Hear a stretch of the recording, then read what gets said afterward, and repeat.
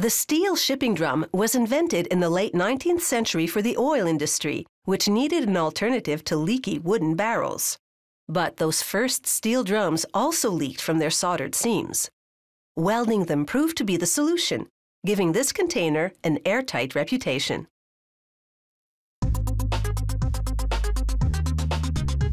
It's a product that really delivers the goods.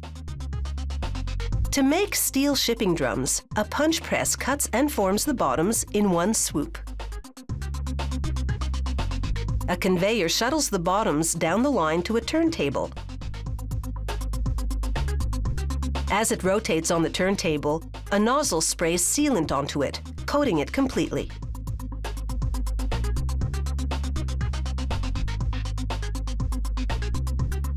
They stack up the drum bottoms. Meanwhile, another punch press shapes steel discs into tops for the drums. Rollers turn up the outer edge to a precise measurement.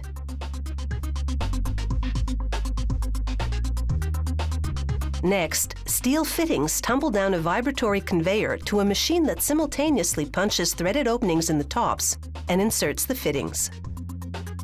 One hole is for opening and closing the drum, while the other is to vent.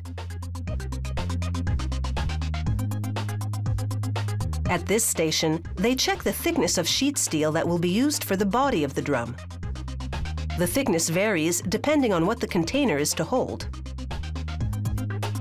A machine called a shear slices the coiled steel into sheets. The steel sheets then move on to a forming machine, where rollers curl them into a tubular shape that is the drum's shell. Automated pushers then move each shell through an electric resistance welder. It generates heat to weld the side seam, bonding it from both the inside and the outside so it won't leak.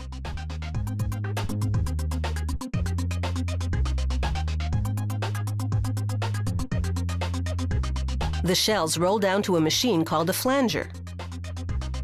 The flanger stretches and presses on the outer rims at both ends, creating a lip.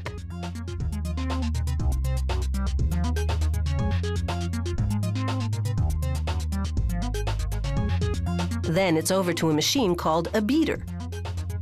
Its rollers bear down on the shells to make grooves called rolling hoops. These rolling hoops add rigidity to the shells. The shells now travel down another conveyor and merge with the drum tops. Automated pushers deliver a top to the base of a shell. The shell rotates in a spinning clamp as rollers curl the edges of top and shell together. This creates an interlocked seam called a chime. Another roller then flattens the chime. Mechanized arms flip the shells so the bottoms can now be installed. To join the bottoms to the shells, rollers form another chime. These interlocking seams are comprised of 7 layers of steel, making them leak-proof. That's critical, since the steel drums may be used to transport hazardous goods.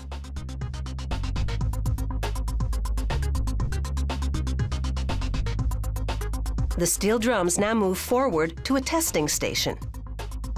Here, they inject air into each drum and check the seams for leaks. The seams have been soaked up, so if bubbles materialize, it signifies a problem. The steel drums then go for a whirl under the paint gun. It sprays them with enamel paint as they rotate, giving them a protective sheen. Black is the most common color for these shipping containers, but custom colors are sometimes ordered. The steel drums then journey through an oven to bake the paint to a hard finish. They then gauge the thickness of the paint with a special tool to confirm that it's thick enough to withstand rusting. They plug both openings and put a temporary seal on the vent to prevent tampering. After that, these steel shipping drums are ready for the long haul.